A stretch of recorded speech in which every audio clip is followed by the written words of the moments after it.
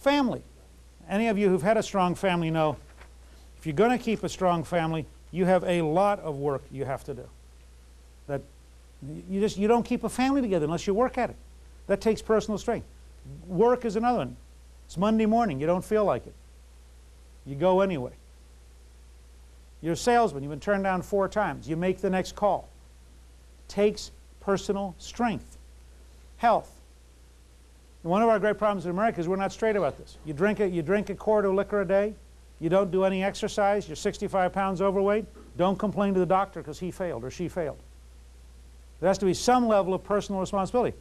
People who get a disease who recover versus people who don't. Personal strength is a big factor in who bounces back. People who live to be 90 and they're healthy, like Edwards Deming or like Peter Drucker, who's in his mid-80s, you'll find a lot of discipline, a lot of constant thought. It just doesn't happen genetically. They're not just lucky. Although that's a factor, obviously. But it's amazing people. Chamberlain, remember we saw Chamberlain last week? I was told the story later by Bill Fortune. Chamberlain, the year after Gettysburg, was shot leading a charge. Died at 84 with the wound never having fully healed, having spent every day of his life after the war in pain. Having served twice as governor, president of Bowdoin College, professor and writer, with 50 years of pain, or 40 years of pain. Now somebody else could have easily said, boy, that debilitates me so bad I can't do anything. Chamberlain lived a full life because he got up in the morning and said, okay, I'm in pain. Now what am I going to do? Learning. Learning is not easy and it's not always fun. And when it's not easy, you've got to work harder at it. And when it's not fun, you've got to buckle down and do it, because otherwise you won't learn. And a lot of our failure with modern schools is we don't tell kids the truth, which is, if you got to work. You got to do homework. You got to study. And the person being cheated by the teacher who's nice is the student who won't get a job because they don't know anything. Being nice is not as important as being effective. And so you got to say to people, it takes personal strength to learn, because learning sometimes is real hard. Finally, spiritual meaning. It's not about brainwashing. It is about the quiet moment where you decide for you what you believe.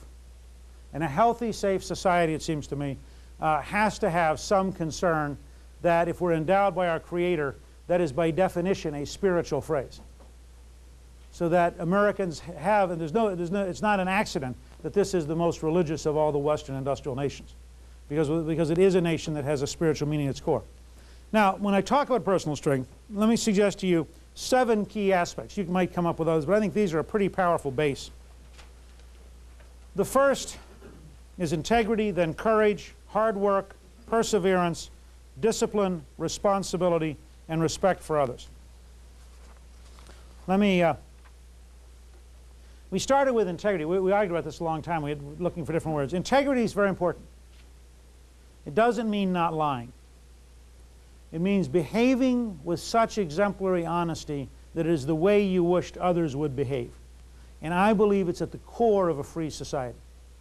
A society without integrity is a society which has cancer at its heart. And it's one of the reasons that reestablishing a sense of trust is so important and so central. This is not a peripheral issue. Integrity is at the heart of a free society. If we have a transaction, I have to believe that the check you gave me is good, that the credit card you gave me is honest, that the dollar you gave me is real, that your promise that a year from now you'll do X means our partnership can work. Integrity is at the core of freedom and at the core of a free society. I think that to be free, you have to have courage. I mentioned the other day that the New Hampshire state slogan is live free or die. I think that's a very powerful concept. It takes courage to be free. It takes courage to have integrity. Integrity means saying no when everybody in the group wants you to say yes. It means disagreeing when everybody wants you to be agreeable.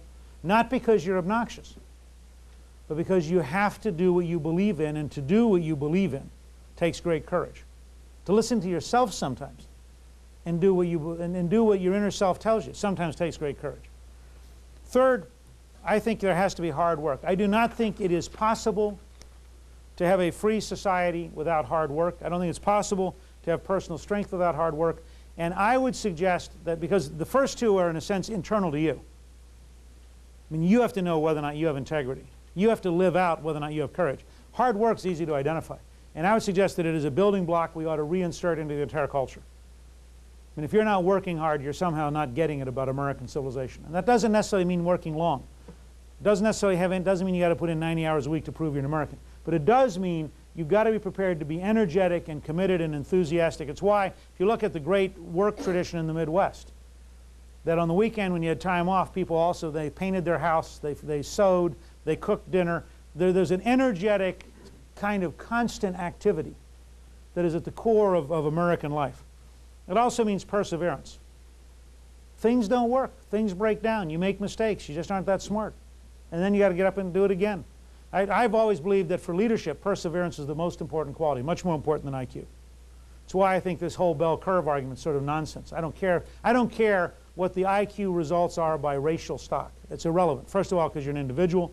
I want to know how you're doing. And second, because IQ is dramatically less important than character.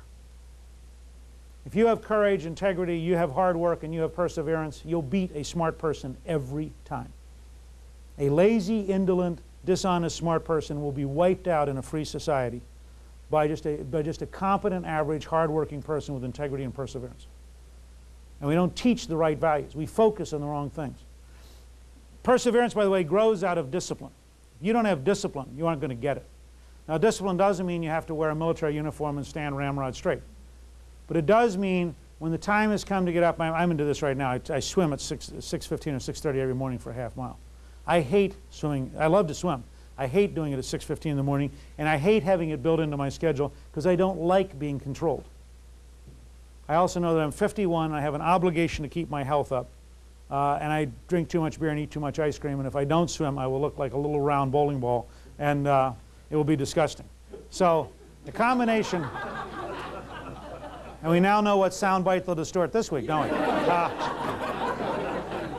But the truth is, for all of us, there are things, there are times, there are places where you've got to do it, and the only way you can do it is to discipline yourself. I accept no comment later on about the degree to which I may already look like a bowling ball. There are limits to academic freedom. All of that, I think, grows out of a sense of responsibility. That you remember, you are endowed with the right to pursue happiness. But that means you have the responsibility to exercise that right. So responsibility, a word which has almost disappeared in the elite culture.